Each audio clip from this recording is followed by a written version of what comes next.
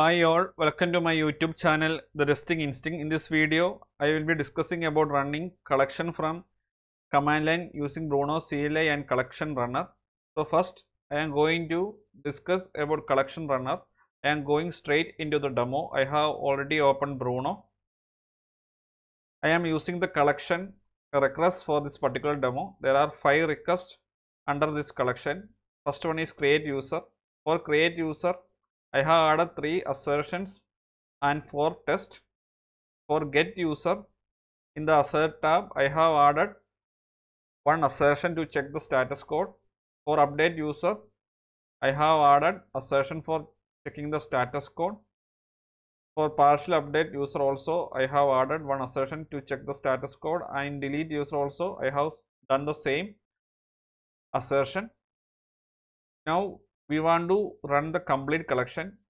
To run the complete collection, Bruno has a feature called collection runner. You can do this in 2 ways. First option is click the 3 dots that is displayed against the collection name. There is a run option. Also in the top right corner you can see a running logo. So there is runner option here as well. So I am clicking on this button.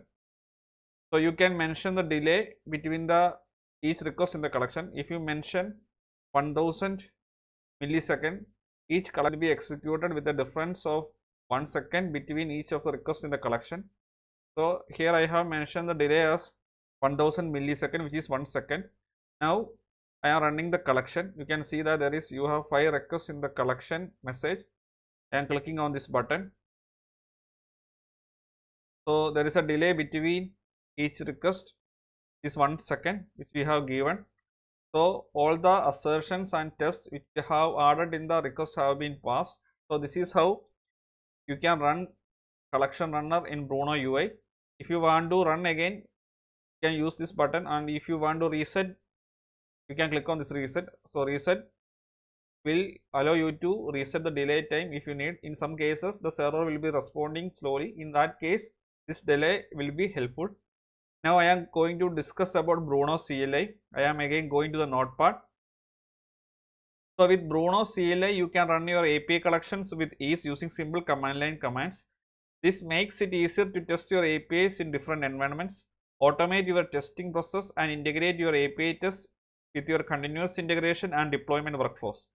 Prerequisite for installing Bruno CLI is we have to be having Node.js in our system. To check whether your system is having Node.js, you can use this particular command. So I am opening command line. Just use the Windows plus R shortcut and type cmd here and click on OK. So it will be opening the command line, and use the command node space -v to check whether node is already available in your system. If it is available, it will be showing the version of the node version which is installed in your system. If it is not, please install Node.js from this link. I will be sharing these details in the video description. Now the next step is to install Bruno CLI. To do that, you have to use this particular command.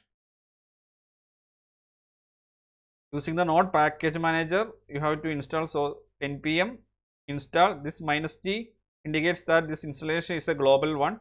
Just click on enter button.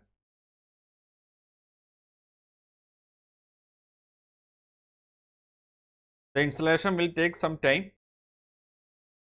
Installation is completed. Now we have to open command line in the location where our collection is residing. So I have created the request collection in YouTube folder.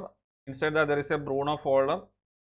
There is also Bruno API testing folder. Inside that only I have created the request collection. So I am opening command line in this location.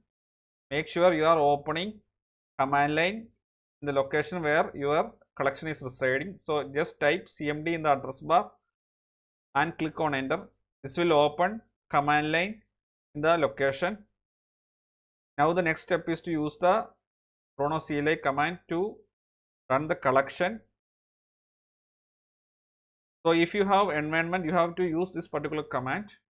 Brew run, then --env is the flag to pass the environment value.